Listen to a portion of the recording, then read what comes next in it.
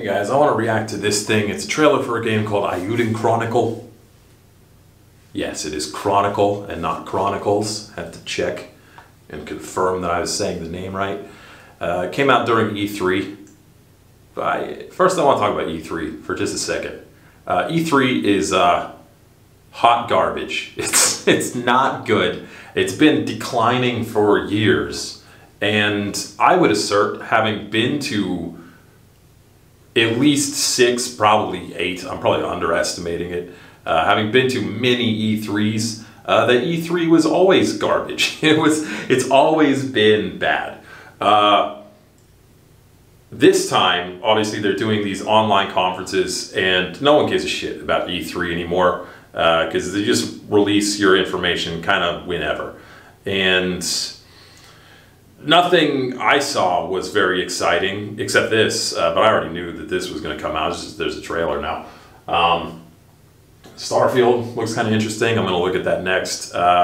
Square Enix, their conference was such a disappointment. Everyone's laughing at it on the internet. But going back to what I was saying before, which is the more controversial point, that E3's always been bad.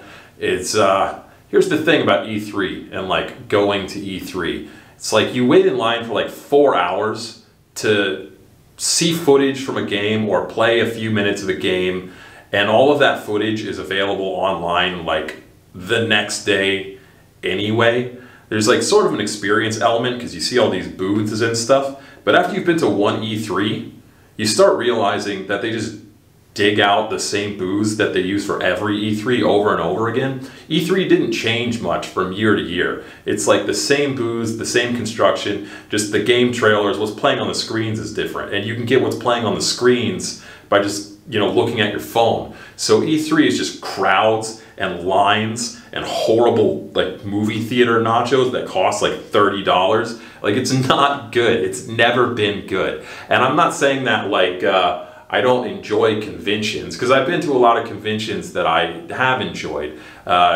Games conventions in specific. Have you ever been to Gamescom in Germany? Gamescom in Germany. Okay, E3 has like 2 or 3 different showrooms. It's really 2, but there's 3 if you kind of count the stuff off to the side. Gamescom has triple that. It's got like 13 plus showrooms of equal size. It's got food vendors, it's got food trucks. I mean, E3 has food trucks now too, but like just the sheer quality of it is so much better. And they don't really make games in America that much. So you get these international companies who are trying to stretch their release announcements across all of these different shows that are happening internationally, and they're just spread kind of thin. But like, most countries in the world that actually develop games have art subsidies for game development. So in Canada, they get a government subsidy for developing games. Same thing in Europe and many European countries. You can apply for like government grants, government subsidies, etc. And just the United States doesn't really support that. It's kind of the same thing for movies. We have a lot of publishers. We have a lot of money. We have a lot of controlling interests. We do have development houses. But most of them have pulled out of E3. So, I don't know.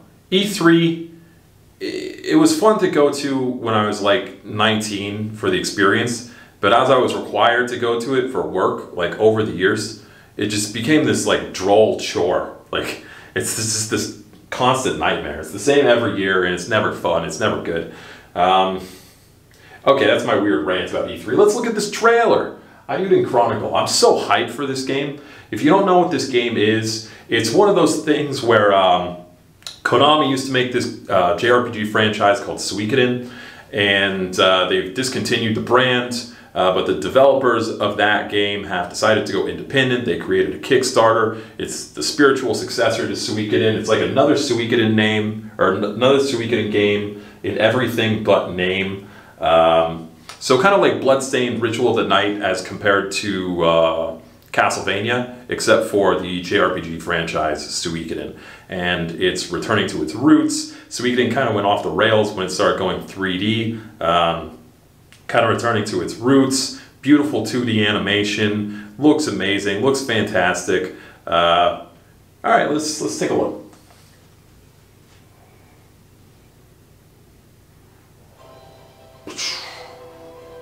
Xbox.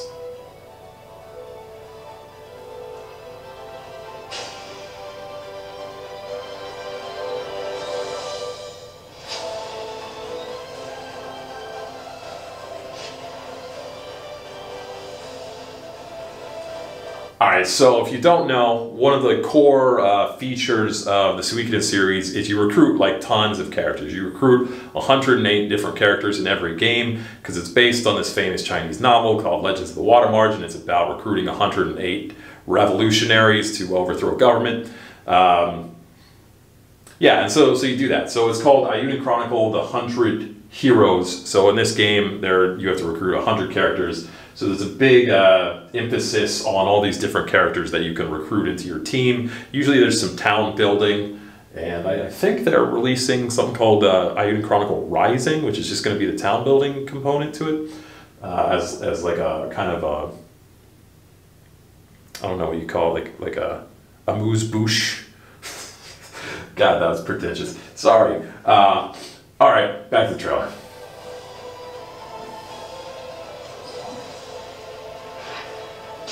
I'm digging these character designs. I think they look really good. And it's like, it's so Suikoden. It's so Suikoden.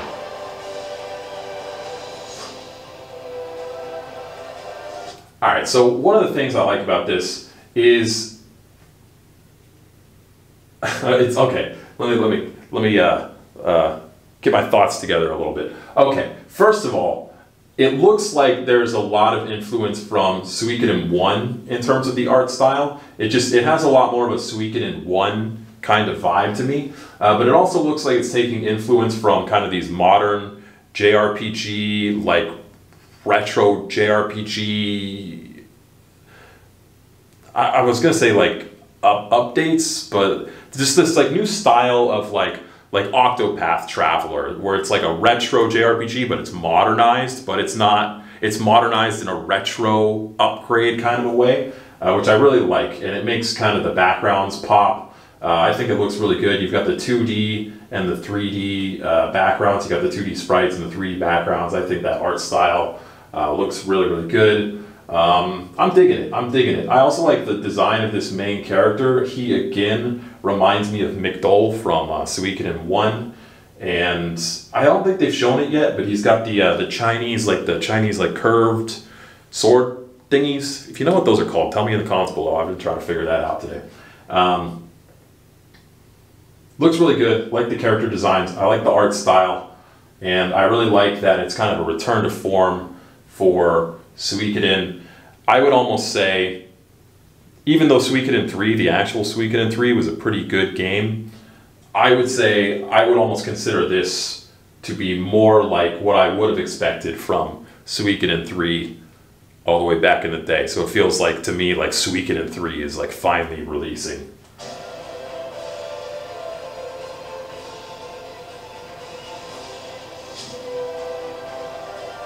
One of the things about the Suikoden series that really makes it stand out, and everyone praises Suikoden for its story, especially Suikoden 2, and I think one of the reasons for that is they put an incredible amount of attention to detail into the dramatic animations for scenes for the sprites, and a lot of games don't do that. They put a lot of effort into combat animations or other gameplay animations, and not so much effort into animations that take place during scenes. They try to make do with what already exists based on the combat animations. But in Suikoden 2 or the other Suikodens, the portraits change, the emotions of the portraits and dialogue change, the actual acting from the sprites is really good, and then they have the emotive kind of anime style over-the-head icons, like an exclamation point will appear, or like that little angry symbol, you know what I mean? It looks like that. And I want to point out, you know, this girl runs up. She looks like Nanami from Suikoden 2, and she's got like the cartoon like leg spinning thing. So I feel like they're carrying that attention to detail with the sprite animations into this new iteration here. Sorry, I want to get to the combat footage, but I want to mention that I love this. I love when these older JRPGs are really expressive with the dialogue, because purely written dialogue like this can be kind of dry.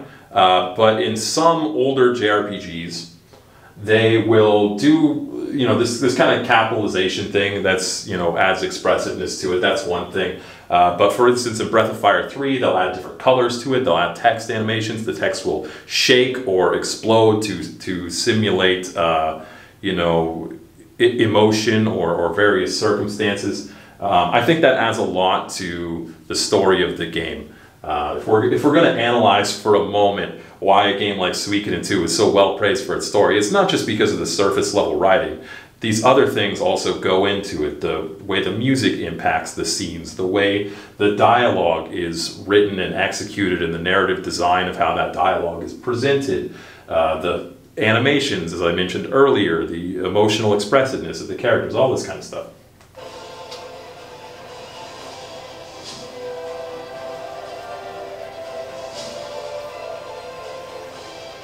I love these. I like these settings a lot.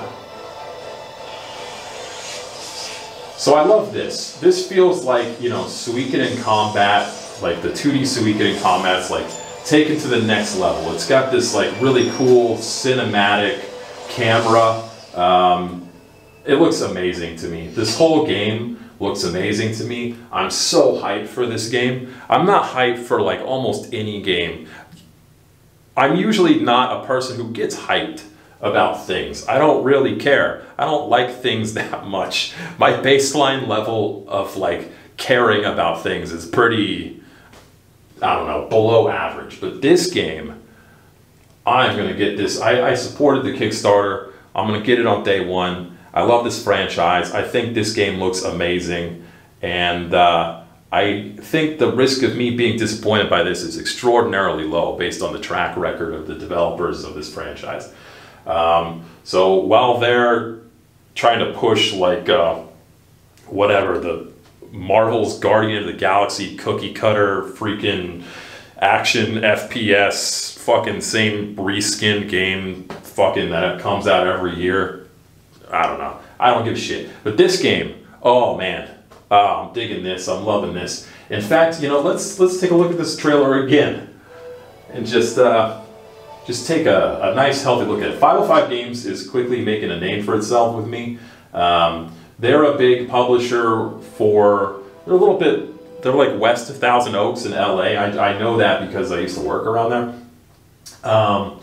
But they're a pretty big publisher for a lot of the indie games that we see. So they do a really good job. I think THQ Nordic also does a pretty good job, although Biomutant was terrible.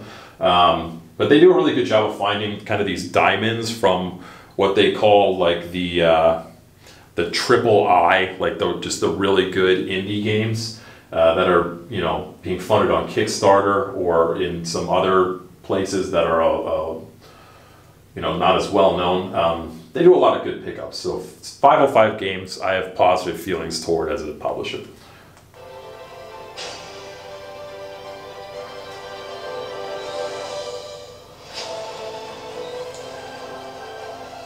Yeah, see what I'm talking about? He's got like the Chinese like hook sword things.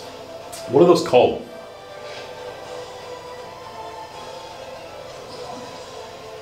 I like these designs, man. I really like these designs a lot. I think I might like these designs even better than the later Suikoden games. Definitely better than Suikoden 1. Maybe not as good as Suikoden 2, but maybe they'll grow on me. But definitely better than the later Suikodens.